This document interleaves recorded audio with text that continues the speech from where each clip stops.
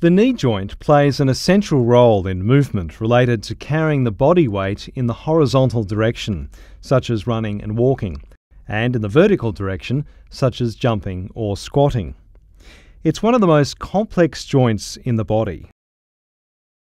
It combines a large range of motion with great stability. It's most stable in its closed pack position of full extension. The knee joint is comprised of the articulation between the bicondylar distal femur and the plateaus of the tibia and their menisci, referred to as the tibiofemoral joint, and the articulation of the patella with the anterior inferior surface of the femur, referred to as the patellofemoral joint. The tibiofemoral joint is a hinge type of synovial joint. Hinge joints are typically capable of only 1 degree of freedom, which is rotation about the x-axis in the sagittal plane, resulting in flexion and extension movement. However, the tibiofemoral joint is also capable of some medial and lateral rotation, particularly evident in a flexed position, which leads some authorities to classify it as a modified hinge joint. A thin layer of hyaline cartilage covers the articulating surfaces of the tibia and femur. This creates a smooth, low-friction articulating surface and provides some shock absorption. The intervening lateral and medial menisci provide additional shock absorption, assist with lubrication, and help to distribute force by increasing joint surface congruence. The C-shaped medial meniscus is less mobile than the more circular-shaped lateral meniscus, making it more susceptible to shearing and rotational forces, resulting in a greater incidence of injury. There are 4 primary ligaments that help to stabilise the knee: the anterior cruciate, the posterior cruciate, the medial collateral, and the lateral collateral. The anterior cruciate ligament attaches to the anterior aspect of the tibial plateau in the intercondylar region. In this image, the femur has been bisected to reveal the inner surface of the lateral condyle. The anterior cruciate ligament is typically divided biomechanically into 2 parts: an anteromedial band and a larger posterolateral band. The posterolateral band is under greatest tension in a position of knee extension, while the anteromedial is under greatest tension in knee flexion. This means that throughout the range of knee movement, the ligament maintains some degree of tension and therefore provides stability and helps to guide motion. The anterior cruciate ligament helps to prevent anterior displacement of the tibia relative to the femur, and is usually tested in that fashion by tests such as the anterior draw and Lockman's. The posterior cruciate ligament attaches to the posterior aspect of the tibia in the intercondylar region and is directed upwards, forwards, and medially to attach to the medial condyle. It passes the anterior cruciate on its medial aspect, creating a cross, leading to the name cruciate. It's shorter and stronger than the anterior cruciate. The posterior cruciate ligament also provides stability to the knee throughout its range of motion and helps to prevent posterior displacement of the tibia relative to the femur, and is usually tested in that fashion by tests such as the posterior draw and Godfrey's.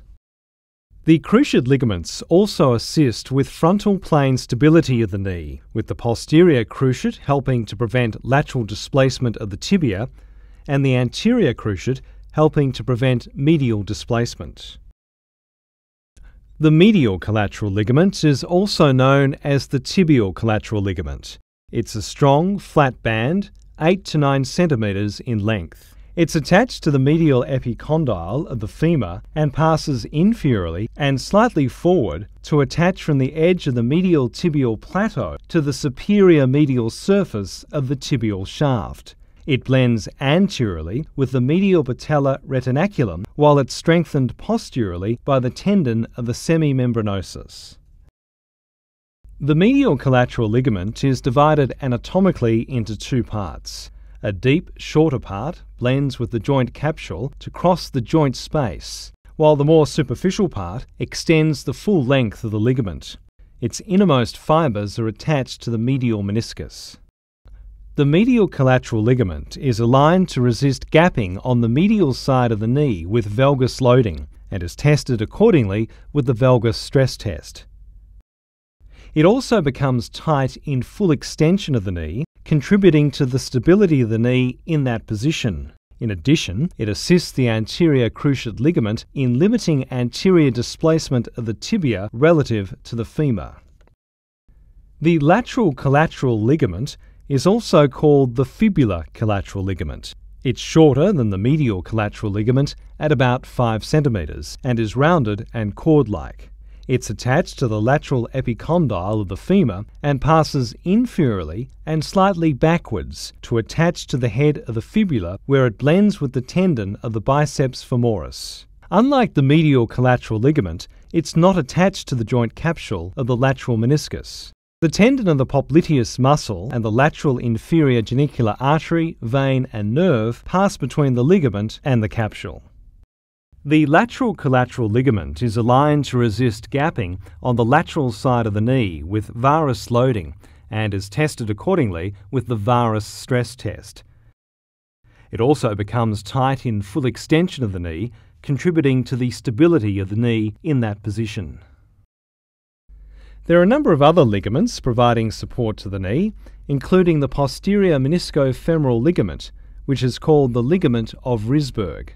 This is a small fibrous band that attaches to the posterior area of the lateral meniscus and crosses superiorly and medially behind the posterior cruciate ligament to attach to the medial condyle of the femur.